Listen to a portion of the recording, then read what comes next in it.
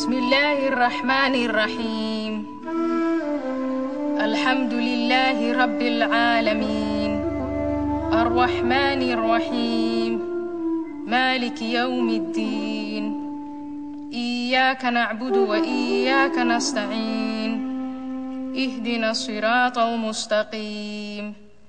Siratal ladzina an'amta 'alaihim غير المغضوب عليهم ولا الضالين آمين.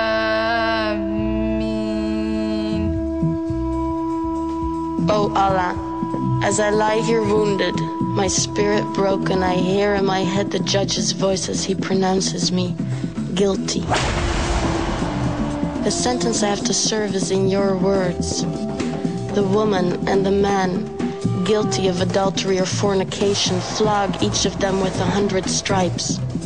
Let no compassion move you in their case, in a matter prescribed by Allah. If ye believe in Allah and the last day, and let a party of the believers witness their punishment.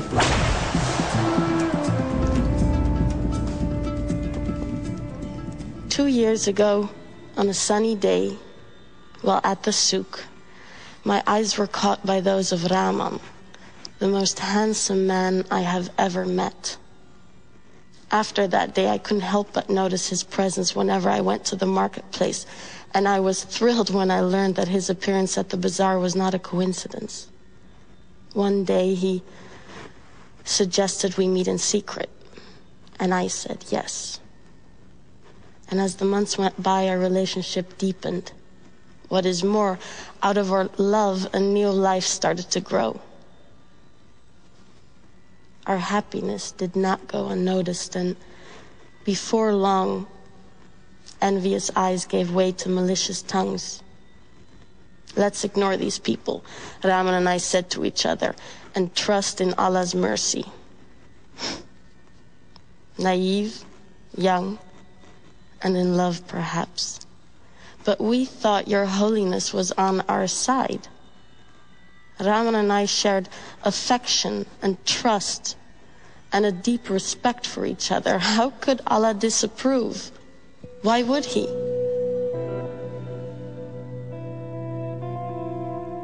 When I was 16, my father broke the news to me in the kitchen.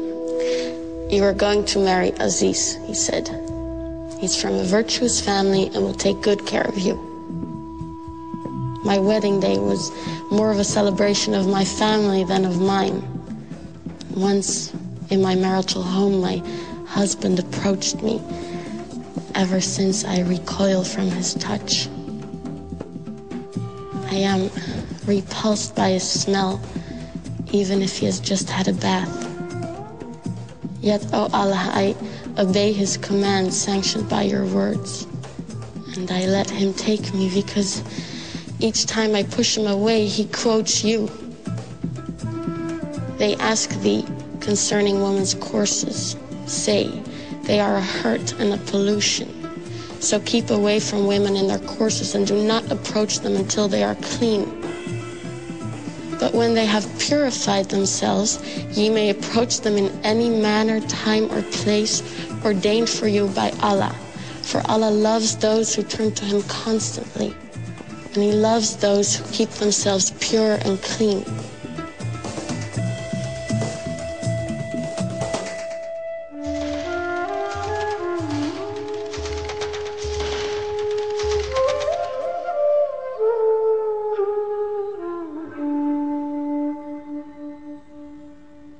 O Allah, Most High, You say that men are the protectors and maintainers of women because you have given the one more strength than the other. I feel at least once a week the strength of my husband's fist on my face.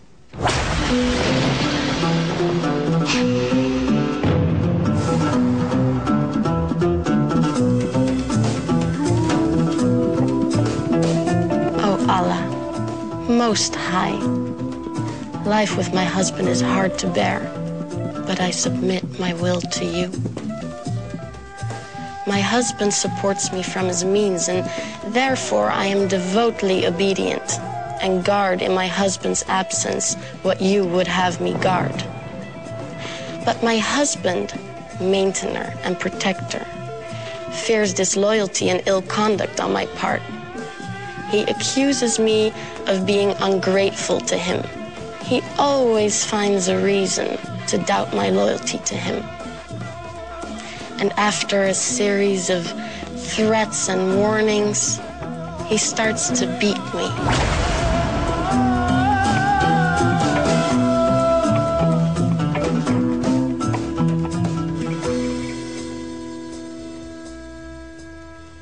Oh Allah, most gracious, most merciful, just as you demand of the believing woman, I lower my gaze and guard my modesty. I never display my beauty and ornaments, not even my face or hands. I never strike with my feet in order to draw attention to my hidden ornaments, not even at parties.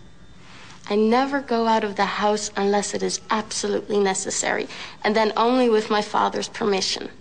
When I do go out, I draw my veil over my bosom, as you wish. Once in a while, I sin. I fantasize about feeling the wind through my hair or the sun on my skin, perhaps on the beach. And I daydream about an extended journey through the world, imagining all the places and peoples out there. Of course, I shall never see these places or meet many people because it is so important for me to guard my modesty in order to please you, O Allah. So, I cheerfully do as you say and cover my body from head to toe, except while I'm in the house with family members only. Generally, I'm really happy with my life.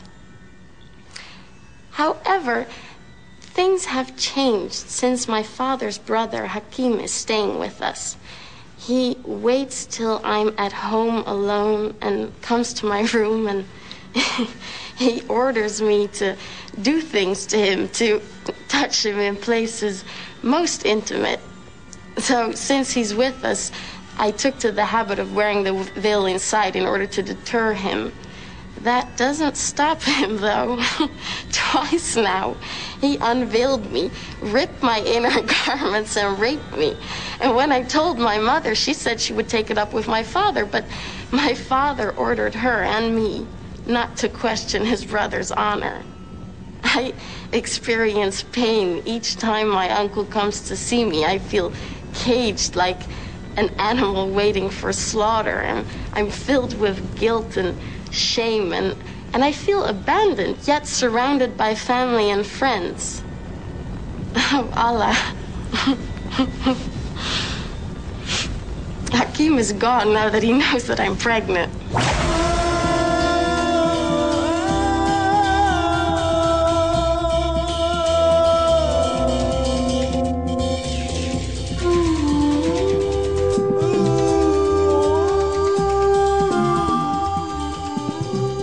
The verdict that has killed my faith and love is in your holy book. Faith in you, submission to you, feels like self-betrayal. Oh Allah, giver and taker of life, you admonish all who believe to turn towards you in order to attain bliss. I have done nothing my whole life but turn to you. And now that I pray for salvation under my veil, you remain silent, like the grave I long for.